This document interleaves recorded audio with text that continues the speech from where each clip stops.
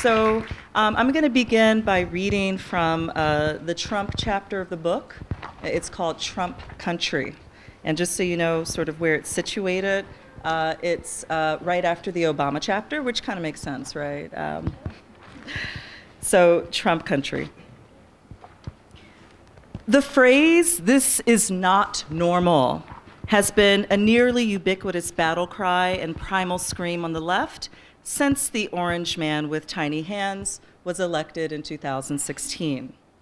Some have criticized the media for normalizing Donald Trump, a theme we will come back to in the next chapter, while others condemn Trump for his abnormal political behavior, like getting into Twitter fights with the former president of Mexico, or mainstreaming white nationalism, fascism, and far-right extremism.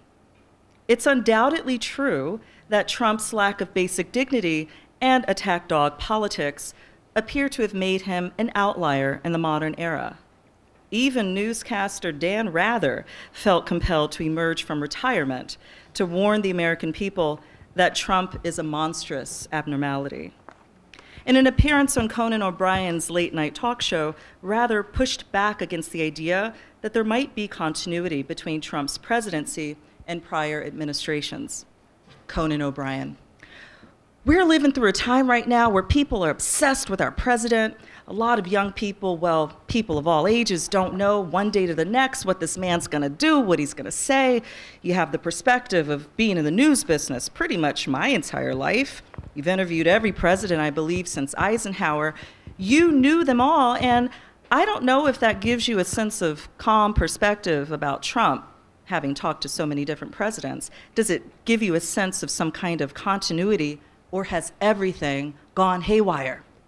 Dan Rather: "Well," I'm sorry, I can't do a good impression of Dan Rather. "Well, it certainly doesn't give you a sense of calmness. Secondly, it's important for us to remember this is not normal. There's never been anything like this before." "This kind of president?" asked Conan O'Brien.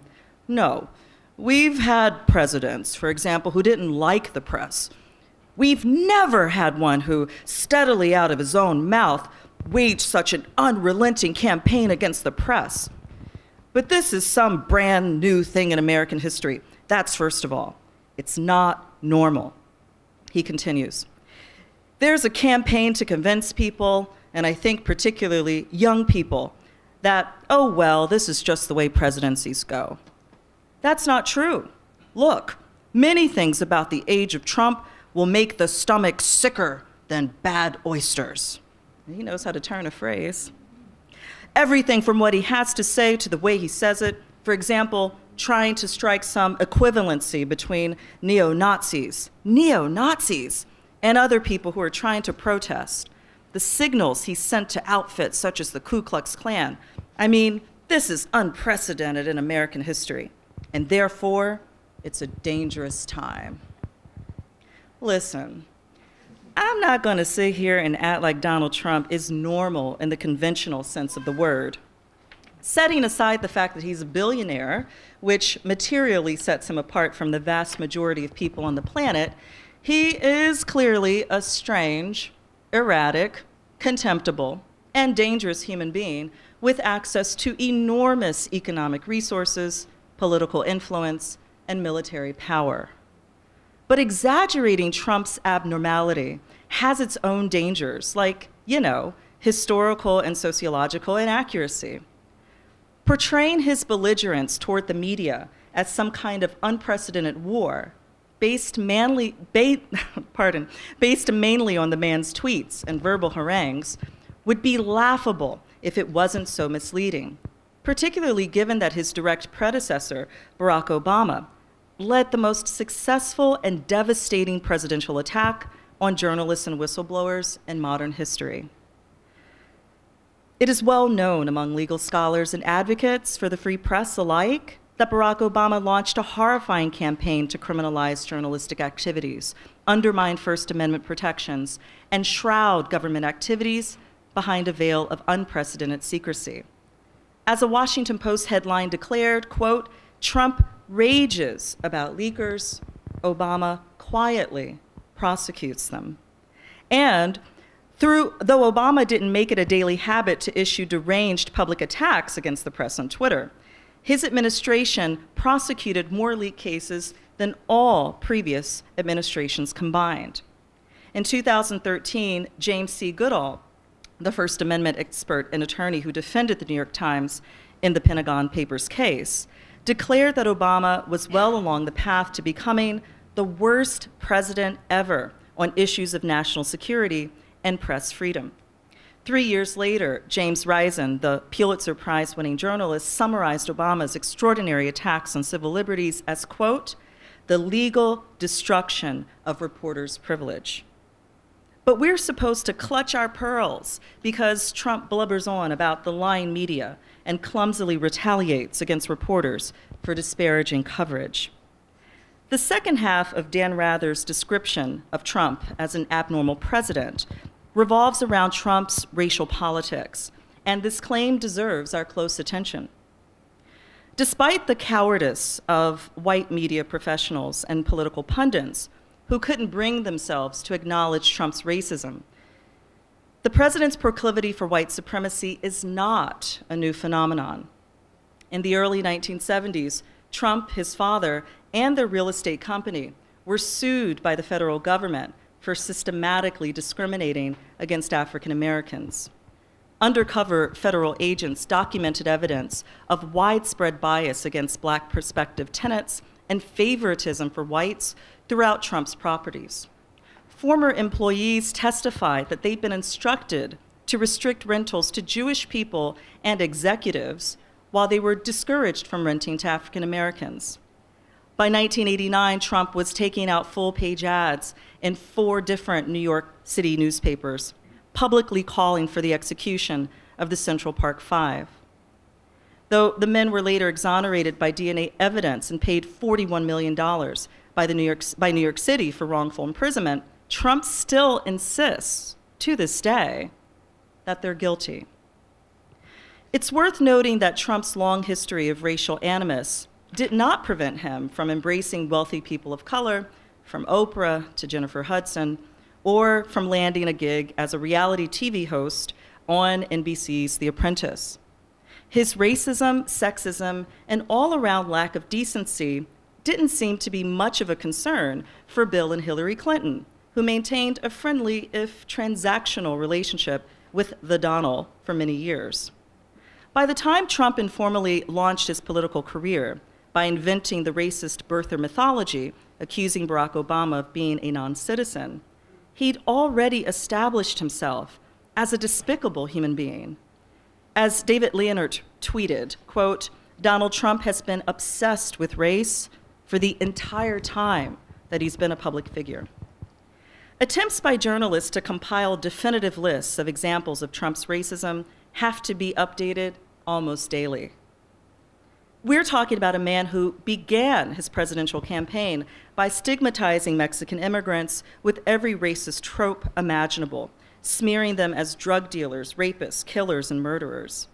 Not only did he draw a moral equivalency between racist and anti-racist protesters in Charlottesville, but he also referred to white supremacists as very fine people.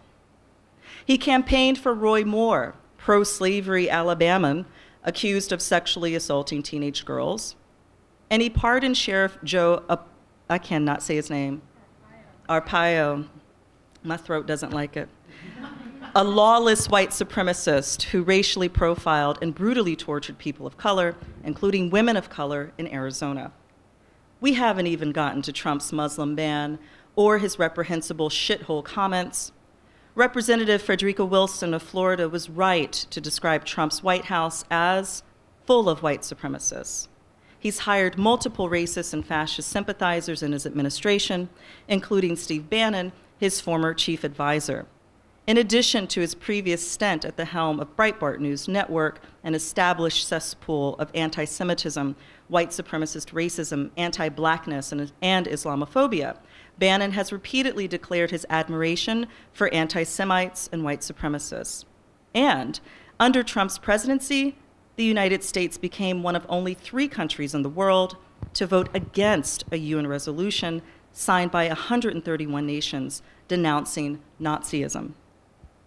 All of this cozying up to white supremacist thugs and neo-Nazis is obviously alarming and reprehensible to anyone with a functioning moral compass.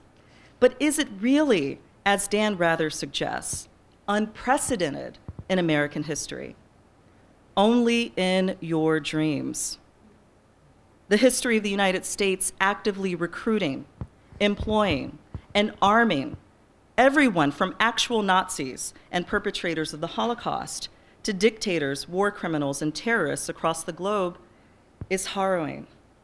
It's also a history that's essentially unknown to the vast majority of US citizens. Consider Operation Paperclip, the formerly classified program in which the United States violated its own official policy of denying citizenship to Nazis, and instead welcomed more than 1,500 German scientists and their family members, including people directly responsible for war crimes during the Holocaust, and hired them to work on government projects in the aftermath of World War II.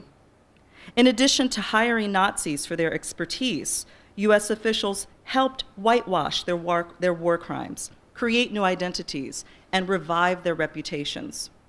Perhaps the most famous German scientist recruited by the United States was Dr. Werner von Braun, a committed member of the SS, the Nazi paramilitary organization, a weapons producer for Hitler, and a card-carrying Nazi who built the world's first ballistic missile with slave labor from concentration camps.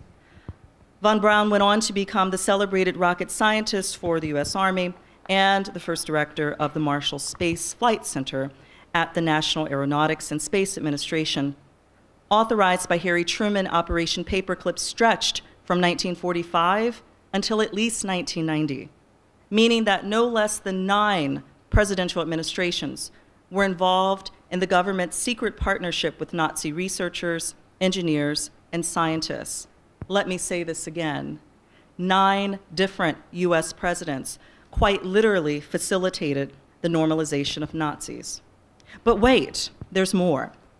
While our white male political leaders were happy to hire Nazis at the end of the war, they refused entry to thousands of European Jews fleeing the Nazi regime. To take just one example, in 1939, President Franklin Delano Roosevelt declined to take action and allow the St. Louis, a ship carrying more than 900 Jewish refugees, to land in the United States. The desperate passengers were forced to return to wartime Europe, and 278 of those aboard were murdered during the Holocaust. But wait, there's more. Just 3 years after rejecting Holocaust refugees, FDR signed Executive Order 9066 in February 1942, thereby initiating the racist policy euphemistically known as the internment of Japanese Americans. As a result of white supremacist hysteria, more than 100,000 Japanese Americans, children included, were rounded up without legal hearings or trials, forcibly removed from their homes, and relocated to 10 different concentration camps scattered throughout California, Colorado, Wyoming, Utah, Idaho, and Arkansas. More than 60% of those incarcerated were born in the United States. Historian Roger Daniels has described the racially motivated incarceration as an attempt at ethnic cleansing. Officially, Roosevelt and military officials rationalized their racist policy with the now familiar excuse of national security. Japanese Americans were described as an enemy race and an existential threat to the nation's wartime effort, despite the lack of any evidence whatsoever of disloyalty or espionage among Japanese Americans as a whole. Of course, as you know, German Americans and Italian Americans were never treated similarly or sequestered in concentration camps during the war. Gee, I wonder why. I'm going to skip ahead a little bit to the end of this section. Focusing on the racism of individual presidents, whether it's Donald Trump or Richard Nixon, obscures the bigger, more ominous picture, the systematically racist society from which they emerged. Trump is not some kind of alien creature that came here from outer space. His brand of crude white supremacy resonates with tens of millions of US citizens, as well as white nationalists and neo-Nazis across the globe, because his views align with many of the foundational principles upon which Western colonial expansion broadly, and the United States specifically, were established. And the issue here is not just that our nation's founding principles were explicitly white supremacist, xenophobic, and imperialist. It's that these principles have been actively maintained, institutionalized, and normalized for generations. The white supremacist in chief is a uniquely ugly and unseemly politician, but in many ways, we have always lived in Trump country. Thank you.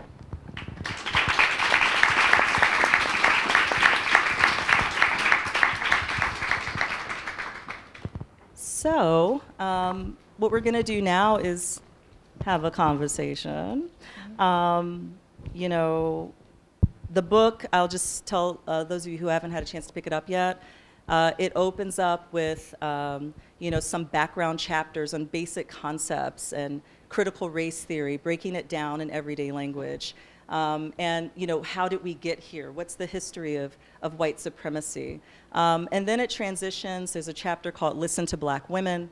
A lot of people are asking me about it these days because of Serena Williams. A lot of people talking about intersectionality and misogynoir. And then, like, the heart of the book, like you heard a little bit from the Trump chapter, but it's about politics. There's a chapter called Racial Stupidity in the Obama era. I can't even say it, Obama era, because I was so wrapped up with Obama in that first campaign, like in love with the man. And so that chapter is about how I started out as a really conventional Democrat, and then really in his second term, particularly in the context of Black Lives Matter, and my own learning of critical race theory and integrating it into my research, that I became much more just really depressed with our racial politics. And so then we go from that chapter to Trump. There's a chapter on racism in the media, call it Fake Racial News, and a chapter called Interracial Love 101, which is about misconceptions about, you know, the way to end racism is just, you know, for us to love and fuck each other or something across the color line. So that's a little bit of an overview of what the book is about. Race, politics, history, sociology, personal reflections, thinking about how racial stupidity is the direct result of living in a racist society, and that's not by mistake. The reproduction of racial ignorance reinforces the racial status quo. So with that, I'll turn it over to Morgan and Mariam and see where this conversation takes us. Okay. One of the things I wanted to talk about was your introduction to France. The reason why I wanted to talk about it is because a lot of times in Black American history, it was seen as a place of refuge for many different artists who wanted to go there to escape the racism of America. And it's very easy to sort of idealize that there's someplace better than here. And so I wanted to talk about it because, you know, we follow each other on Twitter, and Dr. Fleming, Crystal, was talking about Portugal's history. Portuguese trolls are still in my mentions. God, they are still mad at me. It was really bad, and they were like, "Oh, we abolished slavery before everybody else." They also got involved in it before everybody else. Yeah. They started the shit. Right. So I wanted to talk to you about that as someone who is a Black American woman, speaks French. You go over there, too. Yeah, but not as good as you. But go over there, and you're initially enamored with, you know, the upper echelon society that you get ingratiated into, but then through the politics and through researching more, that sort of rose-colored vision dissolves. Yeah, so a little bit of context for the rest of y'all who don't know me. So I mentioned the Obama chapter. I got involved with Obama's presidential campaign when I was actually living in Paris. I was in France to work on my dissertation, which was about the legacies of colonialism and slavery in France, and focusing on how Black activists in particular, French Caribbeans, understood their history, their identity in relation to present-day racism and so on. I got to Paris in like October 2007, And pretty quickly, I tell the story in the Obama chapter how I got swept up in this group of black expats. I mean, I think for people who know about France, you're aware that there's a history of African Americans going to Paris and seeming to have pretty good time, and being embraced. And I have to say, the French, they also embraced me. They treated me quite well. And I think that comes through in the opening pages. Like, I was living my best life, I thought, at the time. But, I didn't have entirely rose-colored glasses, if only because I was specifically there to study French racism. Nevertheless, I didn't yet have a global critique of white supremacy. So I did not go to France feeling like, oh, I'm entering into a context also of white supremacy. I didn't even feel that way about the United States, right? I was familiar with I had been studying racism, but the people I studied did not frame racial oppression. Even in terms of oppression, it was just racism and anti-racism. Racism and anti-racism. That's what I went to France to study. And it was over time, that my naivete about Obama, about France, about all this stuff began to, disintegrate.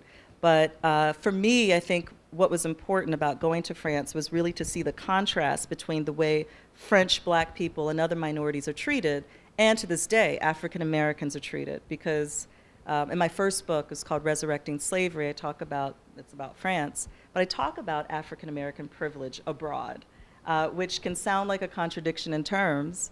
And I'm not talking about, is it Charlemagne the God, who had something called black privilege? It's not exactly the same. But the idea that because of France's desire to sort of one-up the United States and prove we're not as racist as the United States, that's part of how we get treated, African Americans. And also, as long as you go to France and you don't really care too much about the French minorities, you'll be treated quite well. You'll be treated quite well if you don't care, and if you look a certain way, and if you have class access. And so all kinds of things helped me. I had my Harvard affiliation. I had the rich expats who were helping me. My skin tone helped me. Colorism is global. France is a kind of society where they're looking for a reason to whiten you. So, I had French people who would insist, you have a white parent, don't you? Which one of your parents is white? And I don't. Both of my parents are African American, and neither one of them are, our family histories are mixed, but neither one of them are biracial even. So yeah, being really clear that I was experiencing privilege, and if I didn't care what was happening to French black folks and other people of color, I could have made a life there. I had a job offer. I could have, just left the whole thing behind. But I was always just sort of confronted with my own disgust about France's racial denial, and then certainly about my own country's racial denial. Yeah. I mean, what's your experience when you've traveled extensively? Yeah, the same thing happened when I went to Japan. Yeah. I mean, when I went to Japan, I thought that I sort of got rid of the psychological toll of being African American. Oh, you did? Yeah. Okay. Oh, yeah. When I went there, I was happy. Like, I was yes, just... You write about that. I was just... In my book, I wrote about it. I was a foreigner. I didn't feel... Oh, this sounds really bad, but... Go ahead, say it. And I was like, I didn't feel black, or as black as I did in America. Also because I spoke the language. Yeah. So I was like, I just got to get where I need to go. I can do this. I can handle it. Yeah. But towards the end of my time there, that's when the verdict came, the George Zimmerman verdict came back. And man, that just ruined everything. Like the last week of my trip, I could not sleep. I had to sleep with like the lights on. It was pretty bad how it got, but it just made me realize that like, wake up. Like you can't separate, you can't escape. And I think it's this sort of romantic idea. I see it all the time on Twitter and, talking to friends. It's like, where can I go that it can be less racist than here? And I'm like I don't know. I don't know that, less for me doesn't make sense. It's different flavors of racism. Well, yeah. Right? And it's like, what can you put up with? Like, I know French black folks who have a better time in the United States than they do in their own country. And it's not because they say the United States is not racist. They just don't have to put up with French racists, and there's a difference for them.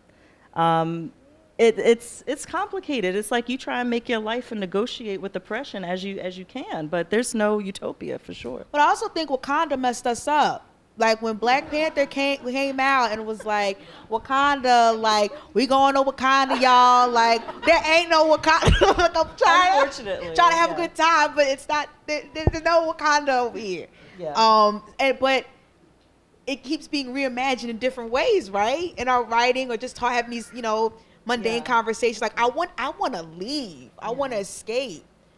Which is normal. Which is normal. Who doesn't want to escape state violence and stigmatization and all of that? But that goes back to what we were talking about, behind the scenes there, just global critique. Yeah.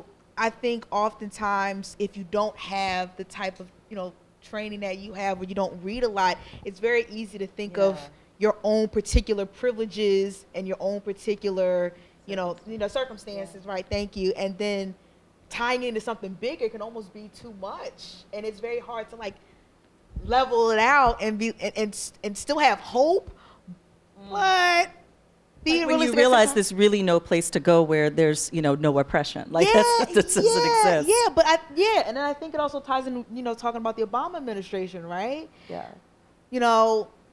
I had a question, and I think I'm just excited talking about this book, but I had a question about when you wrote your critiques of President Obama, because now we live in this, hellfire of an administration that you argue, and I agree with that, it's always been bad, but we're trying to look to the past, or like this romantic nostalgia that things were better. And you're like, well, no, it wasn't. But did you have any moments when you were writing that chapter, like, oh, people gonna come after me for this? Like, do I need to go there? I have been tweeting a lot of this stuff for a long time, so a lot of the book also comes from, things I had begun to tweet, things that I had already written about in the public sphere, and people had already come for me. So people come for me regularly, right? Like people block me, people, get upset. But I think the question for me, Morgan, was who's gonna publish this? Not that there aren't, publishers of political, books and controversial books, but it's like on the left, or the so-called left, the people who act like they're left, but they're really centrist, and they're really corporate, and they're really conventional. I really wondered, like, who is gonna, embrace this? And so I think it's not for nothing that Beacon Press is an independent publisher. And I was very interested in their politics and the articulation between our, but I can say, even there, strategically, the question of which chapter do you show first, and all I can say is my editor at Beacon, Gayatri, she's the director of the press, Gayatri Patnaik, she's the director of the editorial department, and she, from the jump, she was like, I'm down. And she was extremely supportive.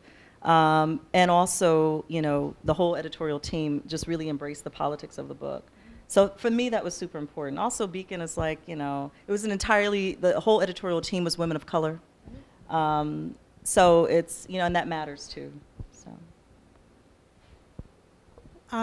So I really enjoyed this book. Mainly, your voice in it is a conversational voice. And it's not an academic book to talk about topics that are often considered in an academic forum. So I thought, to me, it was really a joy to read for that reason. But I was thinking a lot about the fact that you are super honest in the book about your own kind of late comingness to these ideas. Very late, really, honestly, if you think about the fact that you really came to consciousness after you had gotten a PhD and were already working in this area.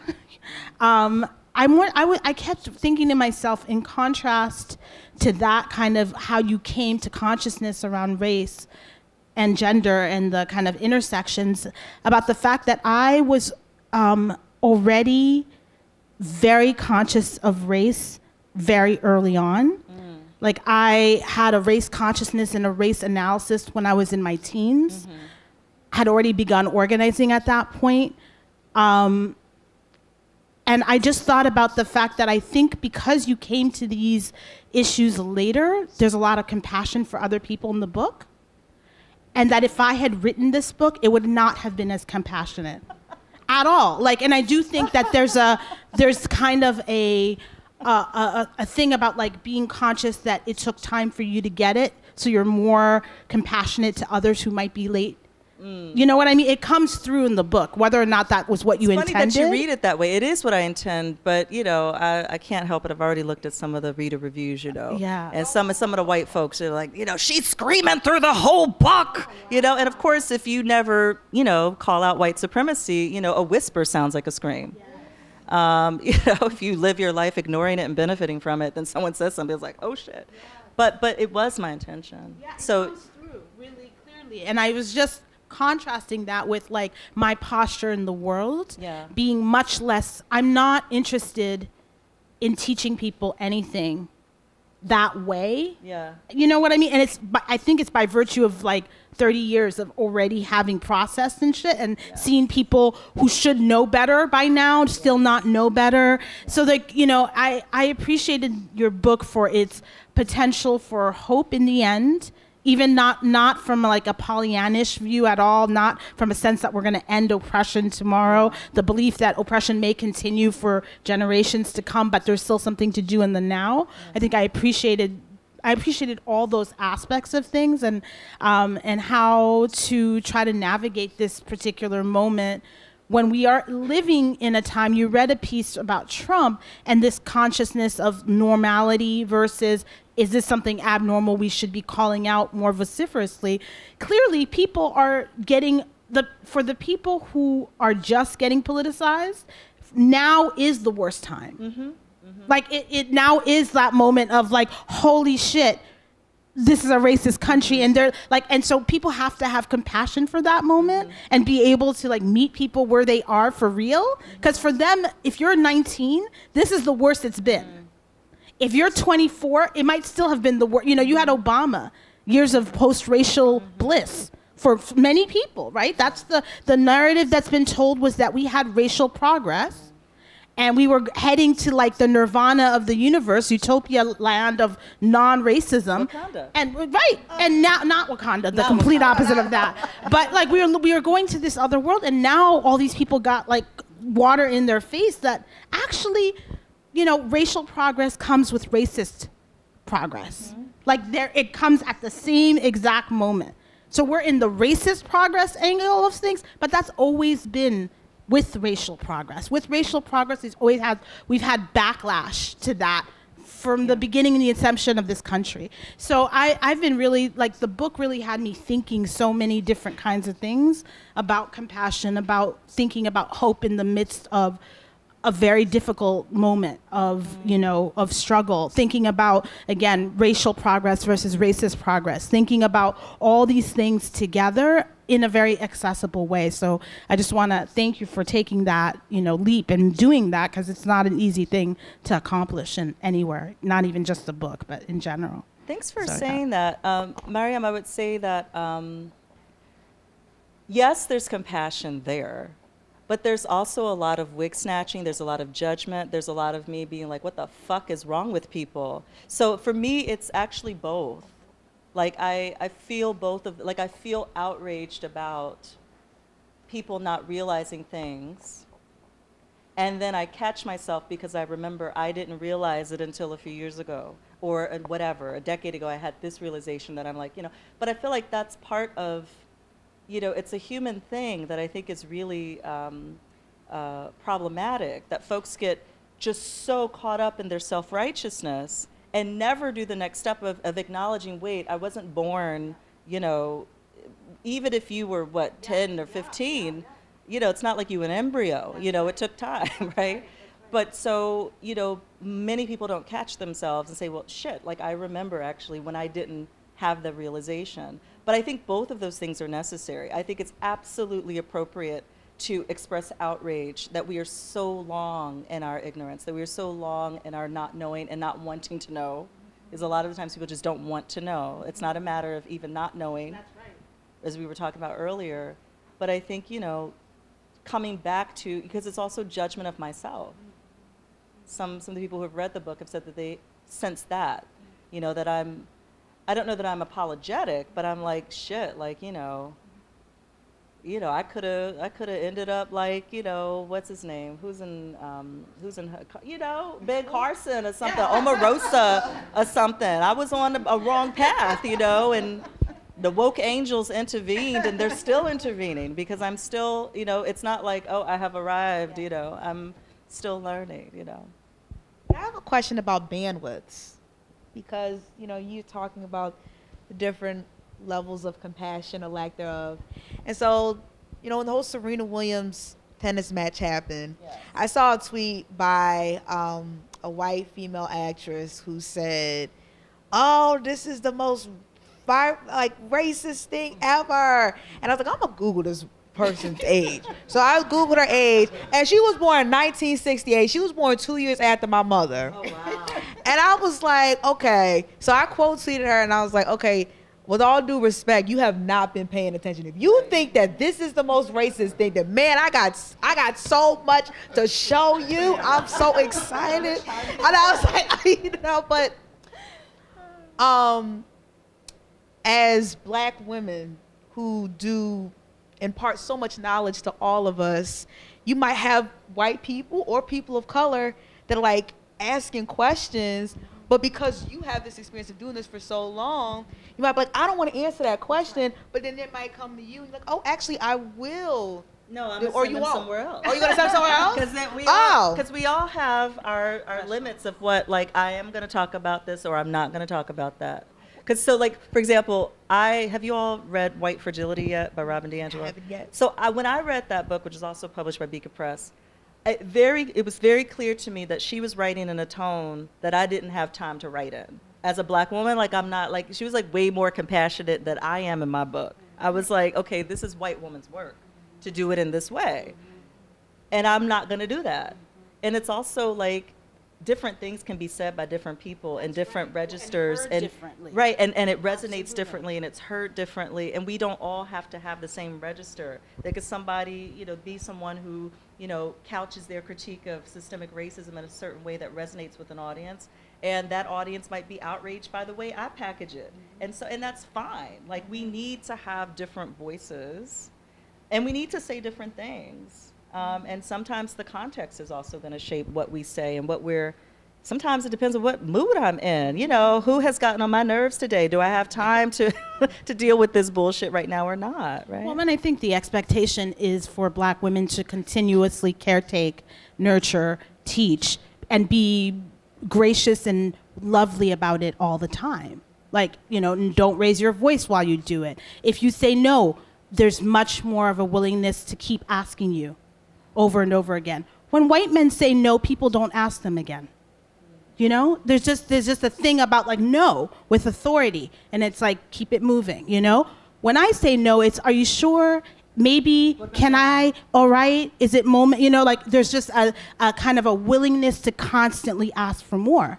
And so in a way, I think, your chapter on Listen to Black Women speaks to this in some ways around the contributions that Black women have made to our understanding of white supremacy is to understand the kind of intersectionality of oppression and the ways in which we are positioned at particular points to take the burdens of that discrimination very differently and experience it differently. I think that it's very difficult as a Black woman who has taught. And when you're a teacher, you know this as a teacher. When you're in front of a classroom, your expertise is always questioned. Mm-hmm. There's like a threshold of knowing and knowledge that you get called on that your white colleagues do not. That white men certainly don't. Their expertise is taken as for granted. Of course they know their thing. You get pushed in different ways to see how much you know. And if that's really relevant. And, as somebody who's taught at elite universities, you know what that's like, that kind of that sense of always having to be proving yourself as expert, but also needing to also be in a moment of delivering things in the appropriate way so as to be able to be heard. it's exhausting. I mean, it's just really exhausting on a regular level. And I just, you know, I wonder about, like, in this moment of listen to Black women, I'm always like, it's not listen to our intellectual production. It's listen to our, I don't know. It just feels more pop culture-ish. Than it does about, like, that you have an intellectual framework and knowledge born of not just experience, of study that deserves its own heft and seriousness to be engaged in the world in real ways. Like, nobody's gonna accuse Dr. Davis of not having been learned. A learned person who has studied in Germany, has a philosophy PhD. You know, it's not, she's not just coming out there to speak about the latest clothes trends based on her experience of those clothes. But that's where we're most comfortably placed. Not as an intellectual powerhouse who can transform the way we see the world. And so I think, you know, there's some parts in your book where you really speak to that and speak to your own dismissal initially of Black women's intellectual labor and Black feminism, Black feminism, right? And of people then, it was a student of yours who was kind of like, you should reread this, right? So I talk about many experiences. So I just want to flip back to compassion and then come back to this question of, like, Black women's epistemic authority and how it doesn't get recognized. But I feel like, okay, compassion is important to me. It's part of my spirituality, so on and so forth. But for me, as a sociologist, I'm really interested in the conditions of knowledge production. So I'm really interested also in what explains how we know what we know, why we don't know what we need to know, and how turning points can be produced. I know as an organizer, you're in the business in some respect in creating, right, those turning points and consciousness raising. Very explicitly, and I think, you know, everybody needs to learn from organizers about just that. But so to go back to this question of Black women not being recognized as bearers and producers of knowledge, you know, this is part of how I was trained, and I write about that, right? This was part of the conditions of my training at Harvard, Department of Sociology. We were not educated in a way that would center Black women's knowledge. Barely white women, for that matter. But it was so, and I write about in the book how there was another Black student at the time who was like, you know, we were working on a research project about racism, and she was trying to get everybody to listen to Black women and say, maybe we can bring in intersectionality. And I was like, yeah, sure. I wasn't saying no. I was like, yeah, sure. But I wasn't pushing for it. And the professors involved just kept like, yeah, we'll get to it. Years go by. There's no getting to it. Right? And so the casual dismissal of Black women's knowledge is something that I woke up to rather late in the game. And it was only after I started my job at Stony Brook, like 7 years ago, like the first year I started, you know, teaching, that I began to be more critical about that. It's not that I didn't care at all about intersectionality or Black feminist thought, but I didn't really understand what was at stake. And so as I learned about and became critical of the way I was trained, I was like, oh shit. You know, I've been trained in a way that even undermines my own authority. What the fuck, right? So, yeah. Do we, maybe, yeah, we got people here. Time. Did they pass around question cards, or are we taking questions from the audience? How are we doing? Okay. Did anyone have questions? Don't be afraid. Nobody's going to bite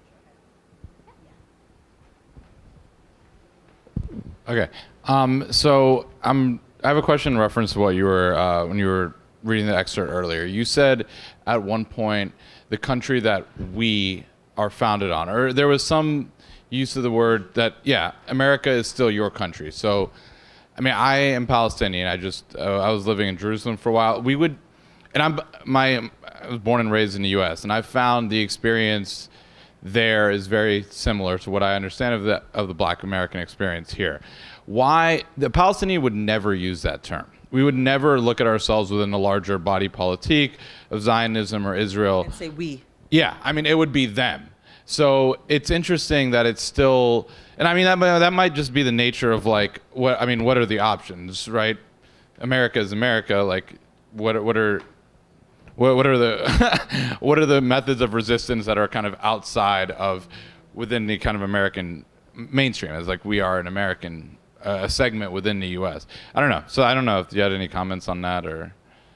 Yeah, sure. I mean, it's complicated because, I mean, we could talk about Du Bois and double consciousness, so we could have a sociological conversation about it, where W.B. Du Bois, you know, wrote very cogently about, you know, this bifurcated consciousness that is endemic to what he called the Negro experience, but what it means to be a Negro or a black person in this country.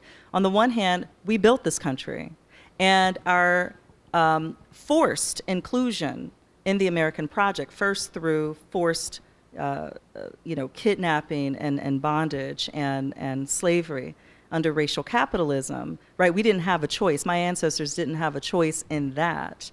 But then those who survived and their descendants, right?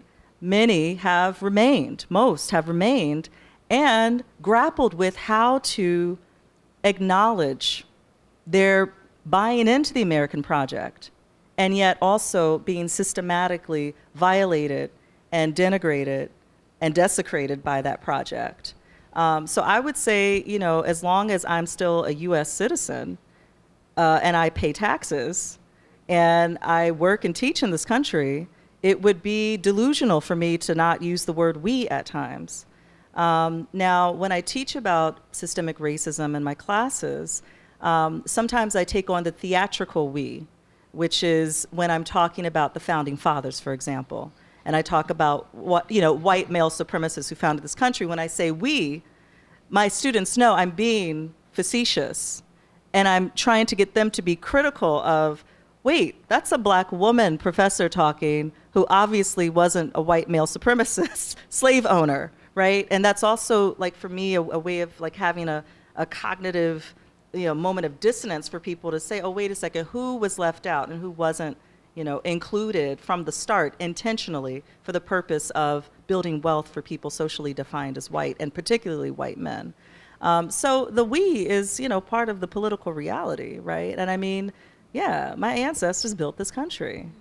I think also the point being made that needs to come, that the entire history of blackness in America has been that question of kind of being an internal colony and also laying claim to this, quote, land, even though it's a settler colonial project that we were forced into. There is still, like, you know, I was thinking about this the other day. One of the first black newspaper in the U.S. came out of here, out of New York. It was called the Freedom Journal. And the two editors of that piece, Samuel Cornish and another guy named Russ Worm, they basically, both these men, they were both black men, had like, the reason they only lasted 2 years, basically, they started the newspaper in 1827, folded in 1829, was because they disagreed vehemently about whether it would ever be possible for black people to be able to live in this country without racism. So Cornish was like, we gonna die here. My people were brought here, literally his father had been enslaved. So he's like, I'm not going anywhere. The US owes us reparations, and they owe us. We deserve to be here, and he was gonna fight for that. Russell was like, yeah, the first college graduate. He was the first black college graduate in the history of the US, okay? He graduated from Bowdoin. And he was like, we need to get the fuck out of this country, because they're never gonna give us what we want. They're never gonna give us respect. We're never gonna not be black N-words. And he left and went to Liberia when the colonization society was able to buy that land and in order to ship all the black folks out of the country, right? Something that Lincoln and other people had been proponents of. He left the country. He dies in Liberia. Two very different concepts of blackness playing out within two people who were good friends and collaborators. That's been the history of American blackness. That's our fight has been that all along the way. Stay or go. And we've never been able to reconcile that because people have very different stakes in the game. And people have very different ideological beliefs about what America actually means, what its meaning is. If you help build something and then you go away from it, you've been exiled for many people. And who wants to be in exile? You would know this, you know? In terms of Palestinian people, I've been to Palestine. I have friends who are Palestinians who feel on their own land that they've been literally exiled out of the country. They have to go to Jordan and other places to live. Who wants that? They're still longing to go back to what they see as their homeland, the place of origin, the place where people spilt their blood, made the world. So many Black Americans have only the US as that home. Africa is not home. There's no longer that connection there of a direct tie to the land. It's complicated, but I think, yes, that's part of why the we is a royal we, because it's like, you're not gonna throw us out of our own house. This is a house we helped build. And I think there is a significant difference between the political situation of indigenous people in the United States and African Americans. I think there's an easier parallel between the Palestinian situation and indigenous people, just starting with settler colonialism. That's very different from the situation of African Americans. So there's a more natural political way in which to be Black in this country, as Du Bois talked about in terms of being a Negro, is to have that we-ness, that partial inclusion and exclusion within the American project, and in a way that doesn't make as much sense for indigenous people who are still the victims of settler colonialism, right? Oh, I was gonna. It's hard to follow back from you after that. I was like, damn. We get an amen, maybe like, amen. But I will say, even on just not even talking about the larger body politic, sometimes when I'll talk to older Black people, they'll use that they in a way to like, oh, they did this. But then that also takes away responsibility. Who's they? Are you trying to say white people? And I would have these conversations with Black people. Like I had to travel across the country for my book research, and it would always say they, like they, because it was like this dichotomy between what has been taken from us, this sort of exile within the lands that you built, but at the same time not giving responsibility to the people who did that, even when you know they did it, even when you're in these like safe not spaces. Naming them? Is that what you mean? Not even saying white people, just saying like they. And I'm supposed to know because I'm Black, but still I'm like, why can't you say white people? Like they did do this, right? And then when you fish it out of them, they're like, yeah, they did. I'm like, well, then why don't you say it then? You know, it's almost like this fear, even with the pronoun situation, to say that. I'm glad you mentioned that, because part of what I talk about in the book is how people will talk about racism but not white supremacy as the system that we live in. And if you see headlines sometimes, they'll be like, Black boy was shot with someone. And it's like, who's the agent? Like, who did that? And it'll be like passive form. Exactly. And I'm like, why are you, somebody did that to that person. Say who did that. Why do you have to leave it out? I hate that. I mean, it's a huge mechanism by which we reproduce racial ignorance. If you don't name who benefits from and maintains the system, then it's easier to mystify it and perpetuate it. I think we got through one question. We got one question. Is there any other question? It was a good one. Yes. I don't per se have a question. Do I even need this? You have a dissertation you're about to? Right. Well, I have an agreement actually. Okay, yes. So, like when you're talking about traveling, so I sort of blog, and I've been struggling with the piece about a road trip I recently took to explore my new state, Arizona. Oh. Joy. It was beautiful. But part of the piece was talking about how for 5 years I just did not feel the vibe to travel. Whereas I think for most of my adult life, I've traveled out of the country at least once a year. Okay. So when you're talking about the issues in France and not feeling Black in Japan, my two last travels in 2012 and 2011 were Israel and Poland. And those were two of the most difficult places I have ever been, because I felt such explicit racism that, now mind you, Israel was a church trip. So I was there to see the Holy Land. And I was just like, wow, this is not the Holy Land I expected to see, you know? And Poland was— I'm just curious, can I ask, did they have you speak to any Palestinians during the church trip? No, of course not. Did they interrogate you upon entering the country? No, I think I sort of got through that through some intermediary. Yeah. I've been to Israel, yeah. Yeah. But Poland was an academic trip through my graduate program, and it was the most racist experience I have ever had in my life through the professors. So, and I think like when I was trying to get through this blog, which I still haven't written fully, it's left a sort of trauma there, you know? So it's like, you know, I've traveled a great deal, but my last 2 big trips were very discouraging experiences. And so when you think about where can we go, and this thought actually crossed my mind today, because I was like, Rwanda, they're rebuilding. You know, maybe an African country in the countryside would be nice. Who knows, right? But I chose Arizona. But it's not too late to leave the country. But it's interesting when you think about that as a black woman, you know, where can we go? Where are we appreciated? And I would say, like you, I did a semester in Paris in undergrad, and they embraced me. Like, to this day, I'm like, I know if I really... You could go. Exactly. You speak and English. be embraced.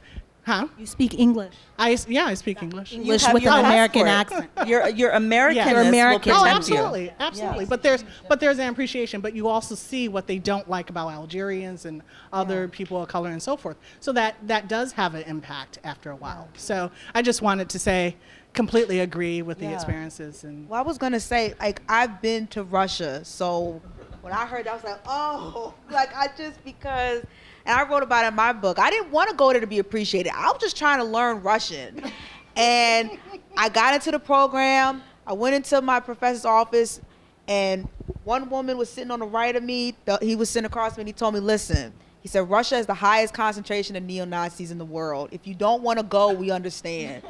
And I was like, I'm going. I'm not going to have this chance again. And it was hard because I understand exactly what you're talking about. The way that Russians looked at me over there, I've never been looked at like that in my life. It was a type of look that, like, they don't even think you're looking back at them type of look. It took me about 2 or 3 weeks to go on the subway by myself. And this is in a city. St. Petersburg is light 20 hours a day. And I was afraid. And then when the Charlottesville thing happened with the neo-Nazis, I almost had a run-in with neo-Nazis in St. Petersburg. So when people were like, oh, this is like an anomaly, I'm like, yo, this is not anything to play with, right? And it's hard, I think, just this whole idea of escaping, because when you're educated and you read these types of books and you're like, I have to keep thinking about oppression globally, and it ain't just about me. Yes. Everything is connected, you know, and the way that someone might esteem me as a black person, what are they doing to black people in their own country? It's very hard to sort of balance, because traveling is a luxury in and of itself, to be able to afford to do that. Thank you. Thank you for touching and agreeing. Appreciate that. Were there any other questions? Yes? Yeah. Front. I'm sorry, I'm nervous. Me too. I just wanted to ask, was there like a certain point that made you realize that you like needed to like look into it more? Because like I'm 18 and like I'm here for a fashion school, and like just last week I was like, no, like I want to change everything. I want to like learn more about this. So like I just wanted to know, like, did you have a like aha moment that was just like, yeah, like no? Yes, that's a great question. I did have like an Oprah-esque aha moment, which I write about in the book. So long story short, it was when I was in college. So to Mariam's earlier point, like I think we've talked before that you grew up in a household where politics were very much part of your life, right? So you're absorbing that at home. I grew up in a home where my mom was like, you know, when people say I don't see color and all that, she was one of them. I don't see color. You know, she grew up basically right after or through desegregation. In the South. She never talked to me about any of that. Any story she would share about white people would be like really good stories. Like, oh, I had this white teacher, she treated me well. And these are true stories for her. So I didn't grow up in a political household. I didn't grow up learning about race and racism or sexism, any of this. But it was when I went to college, I happened to take a sociology class. I was, like you were gonna study fashion, maybe you still will. I was gonna study biology. I had been doing biochemistry and molecular pharmacology actually in my spare time as a high school student, working for a university professor. So I came to college to do that. Then I just happened to take a sociology course in my first year. And his name was Dr. Silver. He's still teaching, Iris Silver. Took his class, Introduction to Sociology. And, you know, he gave us a book. It's called Ain't No Making It. It's an awesome book. I've used it in my own teaching. It's called Ain't No Making It, Aspirations and Achievement in a Low-Income Neighborhood. And it's all about how some young boys come up against the barriers of race and class, white boys and black boys. And you know, it gets you to think critically about power, about race and all that. So that class was a huge aha moment. I was like, and this professor, Iris Silver, he's white, Jewish professor. And his class was the one where I learned, wow, like there's a lot going on that I had been protected from knowing about. And it started a lot of interesting conversations with my mom. I was like, Mom, why didn't you tell me? Why didn't you tell me about all this stuff? And we have been over the last, it's been like, I don't know, like 18 years now since I think that class. As I began to learn about racism, my mom began to share with me more of her own experiences that are ongoing that she had not shared with me. So yes, I had an aha moment. There have been also other moments along the way that I write about in the book as well. Okay. Yeah, I'm reading The New Jim Crow right now. So Excellent. That was Excellent. what did it for me. Look at you. You're like years ahead of where I was when I was 18. So yes, you're on the right path. Yes, excellent. And that doesn't mean you got to give up fashion, by the way, you know. But you can if you want to. Yeah, I'm looking into like transferring now. So like I'm going through this whole process. Yes. Excellent, excellent. I also do want to say that you can change your mind you can change your mind over and over again. Yes. Like that's the lesson about being you're 18 and starting out is you're not fixed to anything, and you can change your mind. If you make a choice that doesn't sound good anymore, you can do something else. And I just remind myself about that all the time.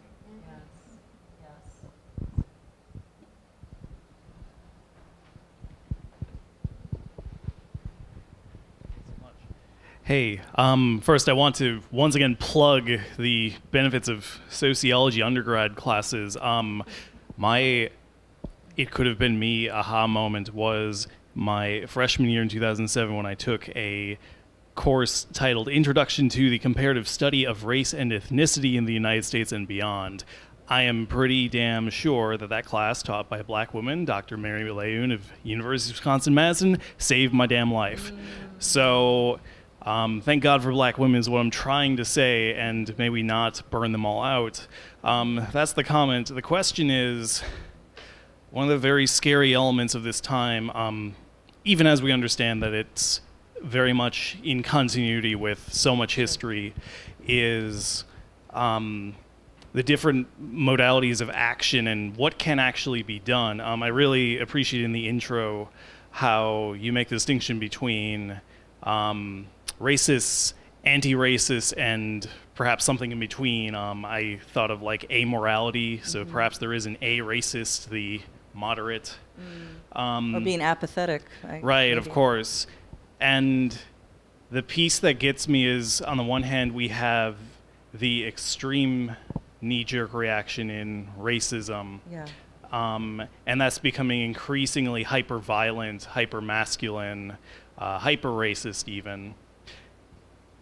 There's this bedazzlement as well, and I felt like on the eve of, early November 2016, that I had fallen into the bedazzlement of so many elements, but now that bedazzlement's in this form of being overwhelmed by the moment. And so, for people of conscience and conviction, but do still suffer that element of overwhelmingness, what thoughts might all of you have on how we go from there? What's your name?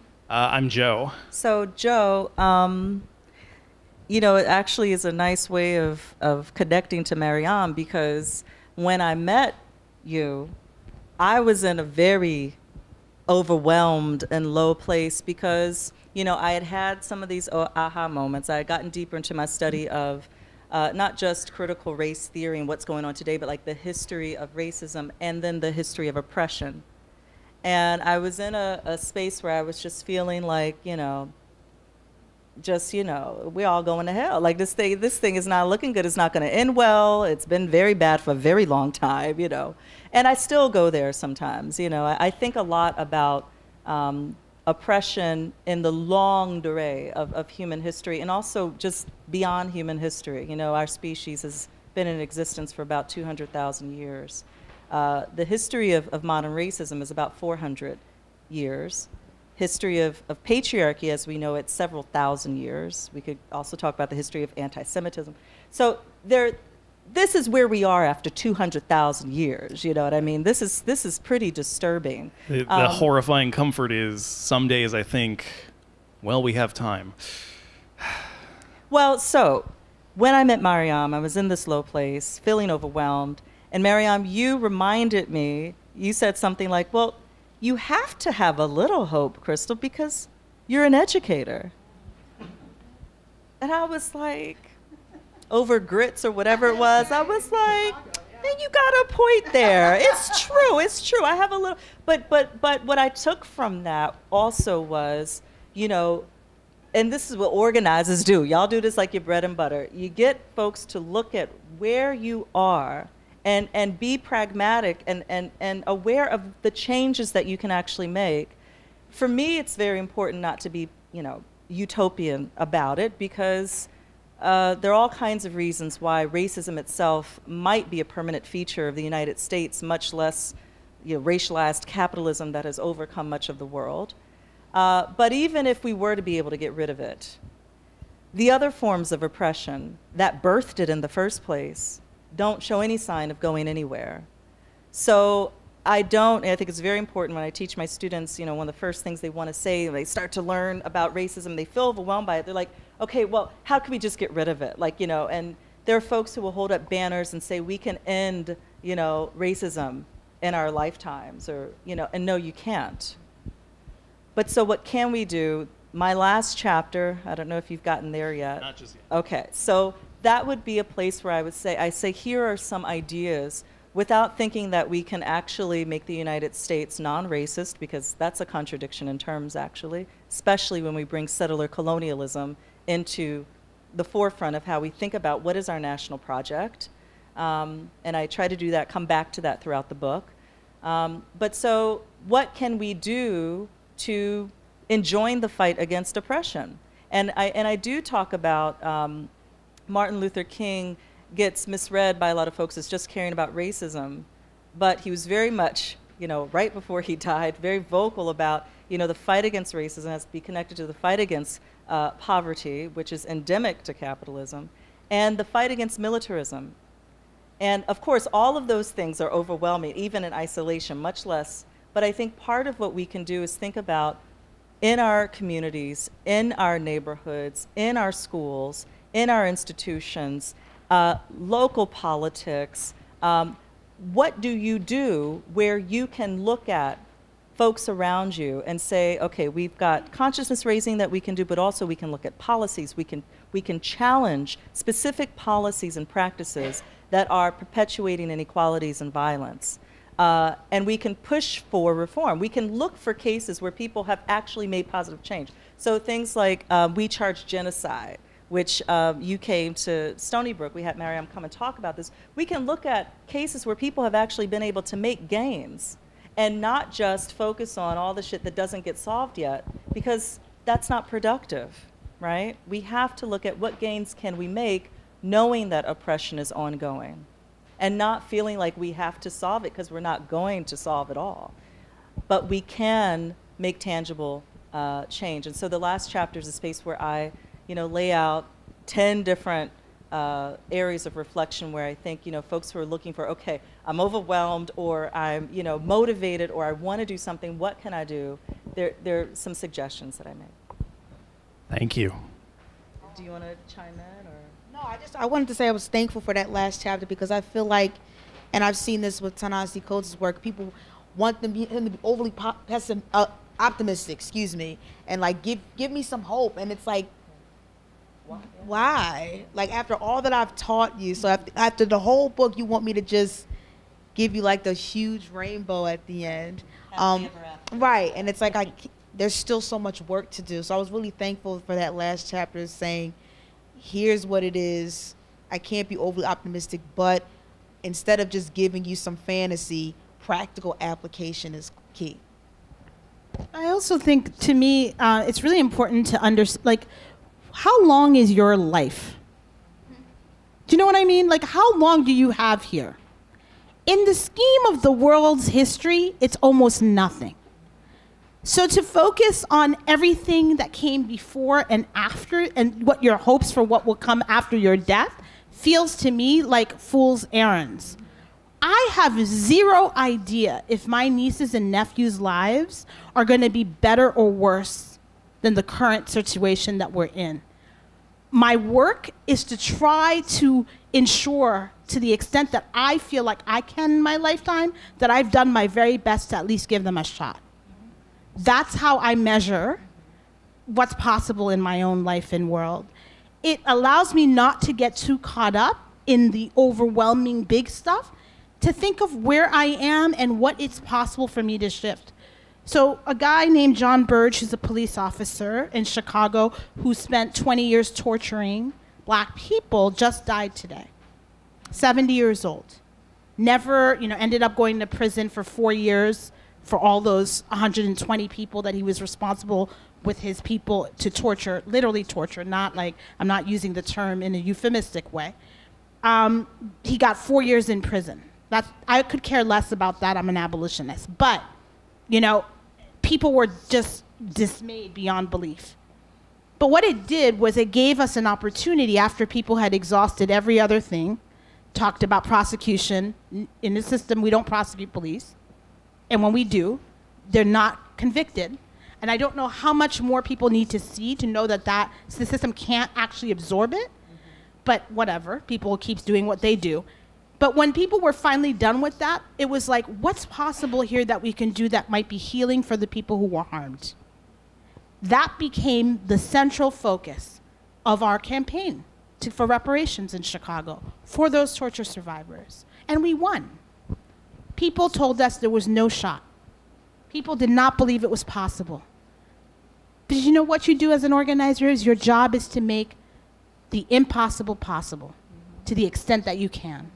So I think when we stop looking at things as though they are 200-year windows, and instead think about them as 50-year windows, and if we start looking to the people around us and we figure out who our people are, and we work with those people to do what we can to reduce the harm for as many people as possible who we can have in our community, I think that's the work. So in this moment of high repression, who are your people? And then with those people, what can you do to reduce harm? And you do your goddamn best to do those things. But you don't ever do them as a lone ranger. Right. You find other people so that they hold you down. When you are feeling at your lowest, you've got other people to turn to who will lift you up for a bit. And when they're feeling low, you're there for them too. I actually feel like this is a time, in this moment, because things are rough for so many people, we have so many openings. Yeah. We have so many opportunities. People who could care less about shit that I cared about all of a sudden care about it. Right. People I went to high school with who could not, I swear to God, I don't think they knew what racism was. All of a sudden on my Facebook page, how can I fucking help? And if I can't help, let me give you money to you do the work. Yeah. You know what I mean? Like shit that never occurred in the 30 years I've been doing organizing. So there's opportunity there too. That's a reason for hope as a practice. In terms of finding your people, that's one of the things I talk about in the last chapter, specifically for white people. If you are a white anti-racist and you want to do something about white supremacy, I mean, common sense but also empirical research has shown that if you try to be a lone ranger, shit's not going to work out very well for you. So one of the most important things white anti-racists or aspiring anti-racists can do is, to Miriam's point, connect with others. Of course, support the work of people of color and black folks who are doing this work, but white folks, because they are the numerical and political majority, the white anti-racists have to band together to oppose the racists who want to maintain the system. That's one of the most, like, identifying who the allies are and organizing with them for structural change. Thank you so much. Thank you for being here. Thank you, Mariam and Morgan. Honored to be in conversation with you. Thank you so much. And I hope you all appreciate the book.